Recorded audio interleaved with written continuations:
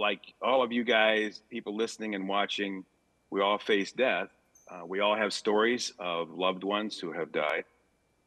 In 2012, Valentine's Day 2012, my late wife was diagnosed with stage 4 ovarian cancer. It was a complete surprise. It's a very stealth cancer. And so we began the journey. 30 months later, Bobby stepped into heaven. And I had the joy of being her primary caregiver. I mean, because I was healthy enough to be able to do that, why would I invite somebody I didn't know to be next to her, to be with her? In fact, all the way to the very end, and I tell this story in the book, my daughters came in. I have 2 daughters, 50 and 47, and the 3 of us were together, 4 of us were together in the living room, the hospital bed in the living room. And actually, Bobby turned to me, and she was wide awake. I'm telling you, she was wide awake. She turned to me, she took me by the shirt, she pulled my face in right next to hers. She said, "I love you so much." And she died. The hospice nurse was there. She had just been there for a few minutes. She put her hand on Bobby's chest and she said, "She's not breathing, she's gone." So I tell that story because Bobby's death, the courage that Bobby exhibited the 30 months of her dealing with cancer, eliminated, I know that sounds crazy, eliminated my fear of death. The scripture says, in fact, her favorite go-to verse was 1 Corinthians 2:9. It's amazing. Listen to this. "Eye has not seen, ear has not heard, neither has it entered into the heart of man the things that God has prepared for those who love him." So like when you're in the car and you're headed for vacation, the fact that you're going to a place that everybody can't wait to be with or be there, the joy your kids are experiencing in the back seat on their way, the destination has everything to do with how you feel about the journey and how you feel about death. So my friend Randy Elkhorn was kind enough to give the endorsement. He wrote, of course, the seminal work on heaven. So knowing where we're going and being ready for heaven makes all the difference. Wow, I mean, it certainly does. So I appreciate you being open with us and sharing that very touching story of Bobby's. In fact, you even mentioned that at her memorial service, you had a video that you had taken unbeknownst to her. Could you just tell us a little bit about that? Because I thought it was so touching. Well, I shot a video from the balcony of our home in Florida, and Bobby loved to walk and she loved to sing.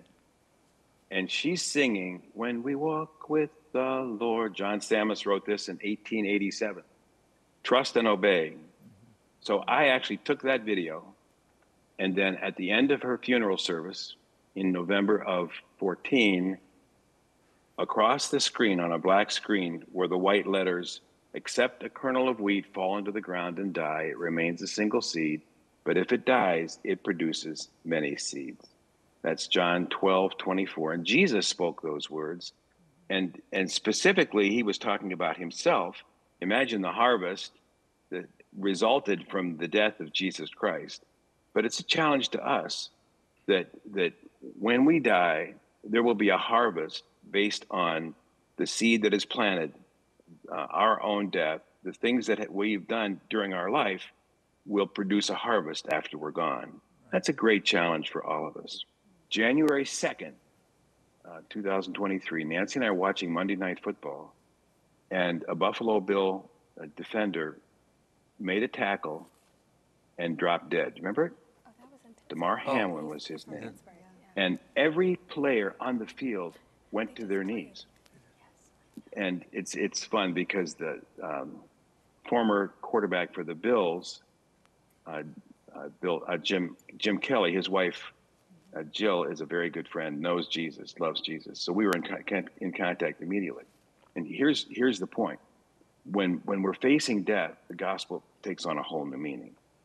Knowing Christ is something that everybody is interested in. ESPN, there was an announcer on ESPN who said, everybody's talking about praying for Damar Hamlin. Let's pray right now. Right on television. I mean, talk about something that's never happened before.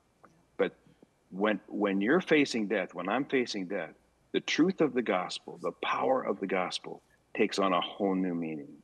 So Jesus died and rose again so that we don't need to fear the same fate, the death that is imminent for us. So this is all part of dispelling the fear of our own death. Knowing the veracity, knowing the truth of the gospel changes everything. We have something to hang on to. And I talk in the book about being ready. That is, knowing Christ before this happens to us. You know, the anticipation of heaven changes everything. And the truth of the gospel, Jesus came, lived, died, and rose again for our salvation, to bring us to faith in him. Thank you so much, Robert, for sharing that. And if you just listened to that and you want to give your life to Jesus, give us a call on our prayer line at 888-665-4483. We have a prayer partner will connect with you and lead you to next steps. And one thing, Robert, you just mentioned Damar Hamlin. Damar is actually from Pittsburgh, and it's kind of apropos because the Steelers and the Buffalo Bills did a preseason game on Saturday that they played. The Steelers actually won, but we amen. We just wanted to mention that because we were talking about Damar Hamlin and just the amount of prayer and just in that situation, that life and death situation, because so many people, we will find ourselves in those moments, and it's important that we know where we're going and with Jesus.